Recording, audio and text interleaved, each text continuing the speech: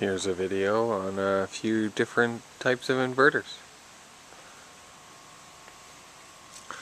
This is my very first inverter. That thing's got to be 20 years old. It did have a cigarette lighter attachment on the end, but I cut that off so I could hook it up to my own power source. You see I've added an inline fuse. Of course, when I cut off the cigarette lighter end there, at one point I ended up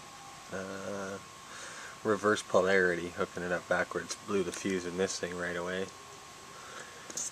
Soldered into the board where the fuse goes a couple of wires that come out of the little inline fuse here. I soldered in, so now I just have to unscrew this end and replace the fuse quite easily with a very common fuse. Anyway, that's a 125 watt inverter. It's good for running like my aquariums and lights. A few small appliances, small plug-in appliances. Anyways, up to 125 watts. And we come up with another inverter. This one came with my solar panels. Cigarette lighter attachment. It's a 200 watt. Little power switch on the front. 2 AC outlets.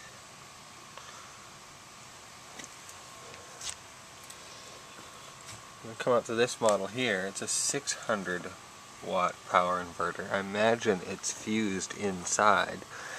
It just came with a couple of unfused alligator clips.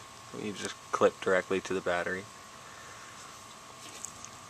So I imagine there's, I hope there's a fuse inside that thing if there's a fault.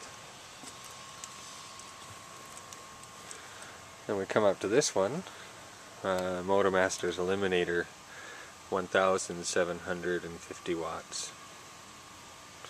Again, it came, or it didn't really come with any wiring. I ended up commandeering my favorite and another old booster cable set. Very, very, very heavy duty wiring there. I have not much to worry about. No, gauge the wire.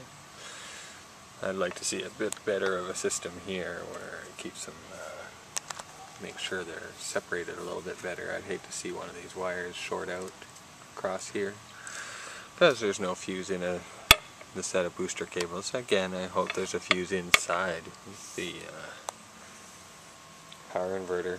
Anyway, each these units here just clicks onto my batteries, and I use that during power failures or just for fun, because I like to play with electricity. Anyways, thank you for watching, YouTubers.